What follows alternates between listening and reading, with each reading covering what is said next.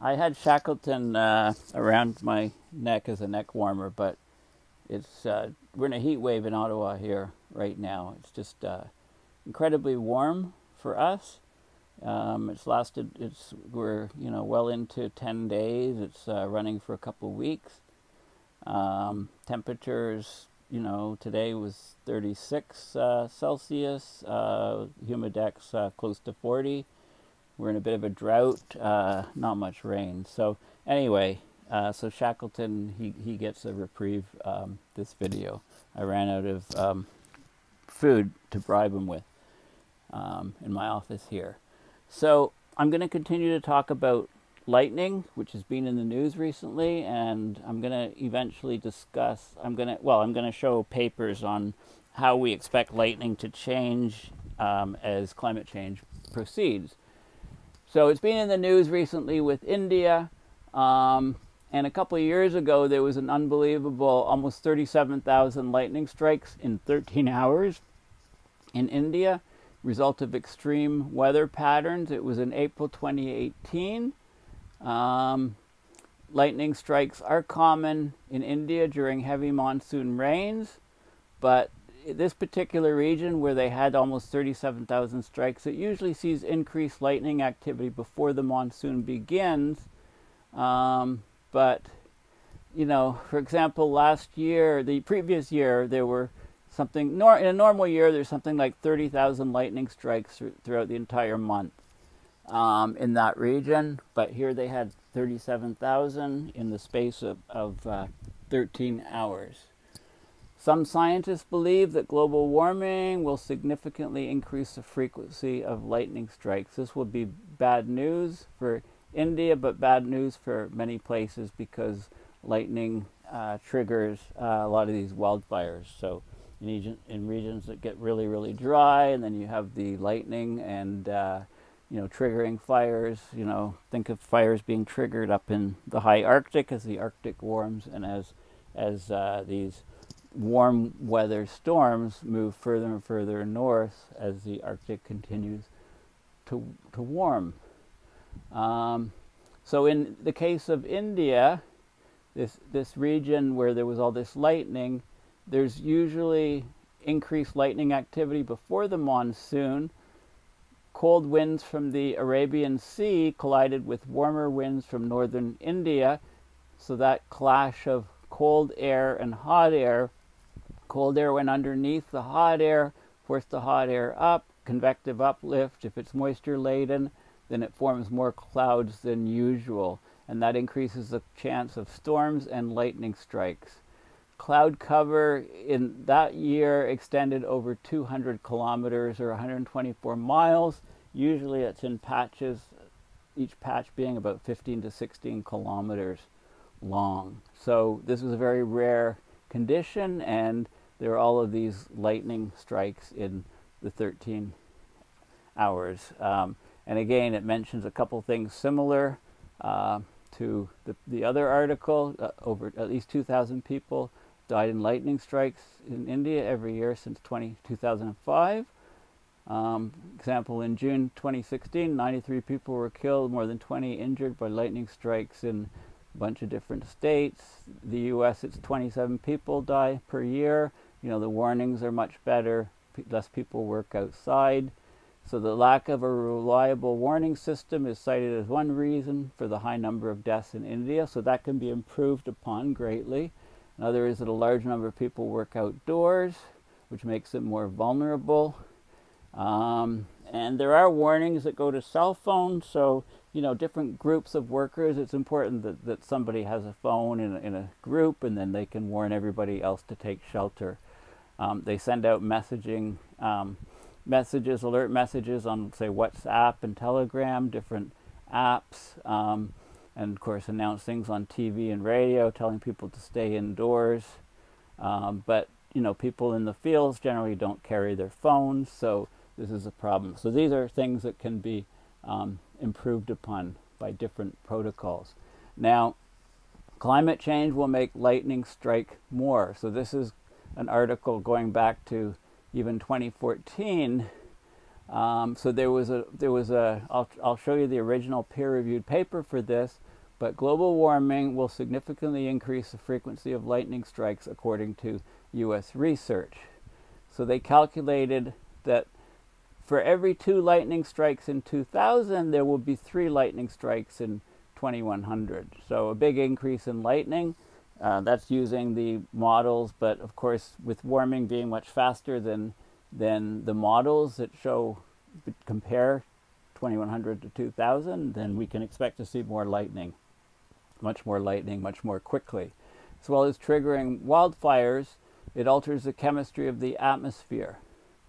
Okay, so what they did is they used a new method, new back then, where they looked at the relationship between temperature and lightning storms. They estimated the heat energy available to fuel storm clouds. So that's looking at the CAPE, convective available potential energy, multiplied by the precipitation to get an idea. And they found that the lightning flashes per unit area were proportional to that. So as the planet warms, there will be more of this fuel around. So when thunderstorms get triggered, they will be more energetic. So they found that for every 1 C rise in global temperature, that would lead to an increase in the frequency of lightning strikes by 12%. Now this is an interesting video which shows the lightning strikes across the U.S. Over a full year. Okay, so it just goes through the different days of the year, and it looks at the lightning strikes each particular day in the red across the U.S. And you can see, some areas get it a lot more often than others, because a lot of it depends on the frontal, where the fronts meet, where the warm, humid air from the Gulf of Mexico, for example, comes up and meets the cold air coming down from Canada, etc. A lot of thunderstorms in the prairies and Tornado Alley. Okay, so there's a U.S. National Lightning Detector network, and it detects an electromagnetic pulse every time lightning strikes in the U.S. So you have different stations all around, and then you triangulate. So each station gets a pulse, and there'll be a delay depending on the distance the station is from the lightning burst. And by triangulating, or having even more than 3 stations detecting it, you can get a very accurate positioning of where the lightning burst was, and the time of the lightning strike as well is very accurately recorded. So then you can collect all kinds of data. Half of the wildfires in the U.S. are triggered by lightning. Okay, but lightning also sparks a chemical reaction that produces a puff of greenhouse gases called nitrogen oxides. Lightning is the dominant source of nitrogen oxides in the middle and upper troposphere. Well, think of it. The atmosphere is 80% nitrogen, or N2. When you get a lightning burst, it breaks apart the molecules, it breaks apart oxygens. The oxygens can react with the nitrogen and form NO or NO2, etc. And these are greenhouse gases. So you can get, so this is not so good. Okay, and also the radicals, the charged particles, the ions in the atmosphere. There's a lot of chemistry going on, and the lightning itself can generate ozone, but some of the other ions formed can react and break down ozone, also with methane. So there's a lot of chemistry going on. Lightning is very important to affect the chemistry of the atmosphere, the chemical composition. Okay. So, it's important to understand not just additional lightning, 12% more lightning per degree Celsius of warming, but where is the lightning going to happen? So the regional patterns are very important, and there's a lot of uncertainty on those. Where are the extreme weather events? Where are the storms, etc.? And of course, if the Earth did warm by 4 Celsius, before 2100, the change in lightning would be the least of our worries, according to this guy. Okay, so I'll look at that in a bit more detail. But here's a paper, projected increase in lightning strikes in the United States due to global warming.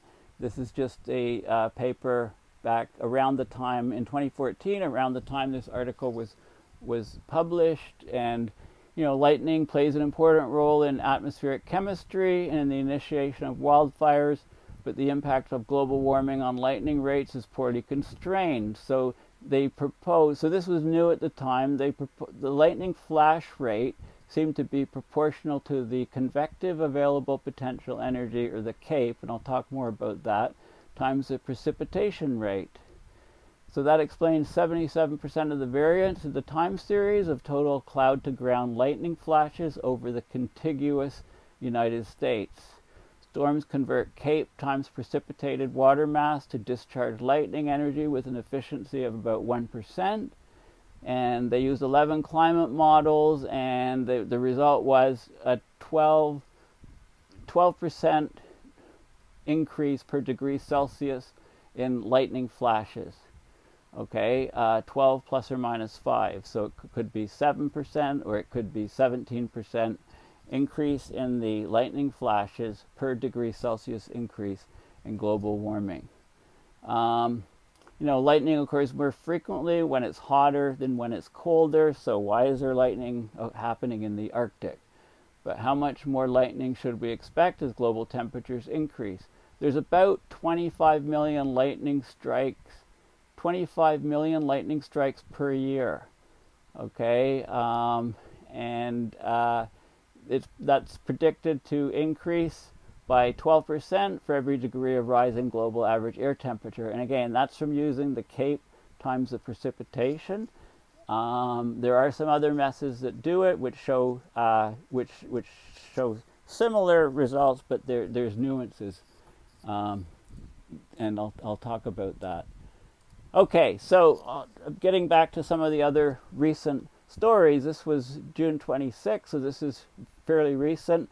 Extraordinary lightning mega flashes in Brazil and Argentina set new distance and duration records. Okay, so this was a lightning burst here over an extraordinary distance.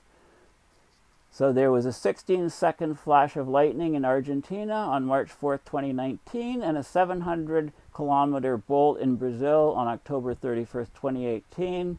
And the WMO just recently, a few weeks ago, they changed their record books. They studied these events and verified them, and they described these records as extraordinary, noting that such extremes are living measurements of what nature is capable of. So a committee of experts, they recognized these two new world records. They verified them with satellite lightning imagery technology. So it is the world's greatest extent for a single lightning flash is a single flash that covered a horizontal distance of 709 kilometers or 441 miles across parts of southern Brazil on October 31st, 2018. That's the distance between Boston and Washington, or between London and the border of Switzerland. So here's the lightning burst. One single lightning burst covering an extent of 709 kilometers. I mean, just phenomenal. 709 kilometers. That's, of course, the straight line distance, the extent.